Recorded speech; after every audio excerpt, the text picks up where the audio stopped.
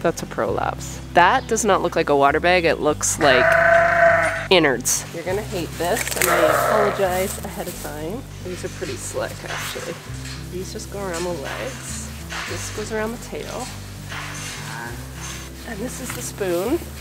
Now she's already back in, so I don't have to put her back inside. Usually they're popped out. It's okay. This will keep everything in place, hopefully, until she goes into labor, and then the baby should move it out of the way. But we'll just keep a real close eye on her, and then we can take it off. Best case scenario, I'm here and I can take it off. You're being very sweet. So I just tie the spoon on the straps. Some people tie it to wool, but we don't have wool because we shear our sheep. So that will hold the spoon in. Is that okay? The sooner you have your babies, the sooner we can take that off, okay? Ready to go? Here you go. There you go.